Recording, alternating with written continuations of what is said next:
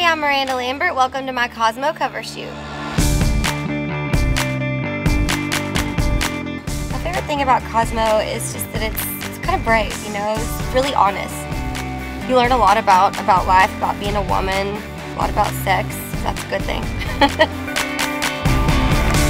That was one of my go-to reads. Definitely traveling around in a motorhome with my band. That was kind of a good hole up and read Cosmo type of deal, make the miles go by faster.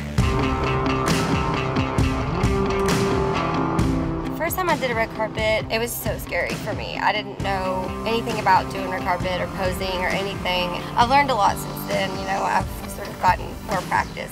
At Fashion Rocks this past year, I wore a Tom Ford tuxedo. I had like a rhinestone bra under it, and it was comfortable and cool and really rock and roll, and one of my favorite looks I've gotten to do.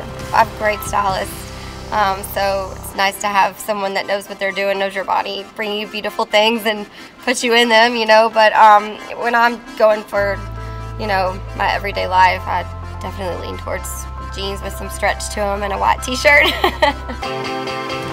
I feel the sexiest when I'm in my element, which is playing music, you know. It doesn't really matter what I'm wearing necessarily or where I'm at. It just on stage with my band playing music is sort of where I feel like I belong, and that makes me feel sexy.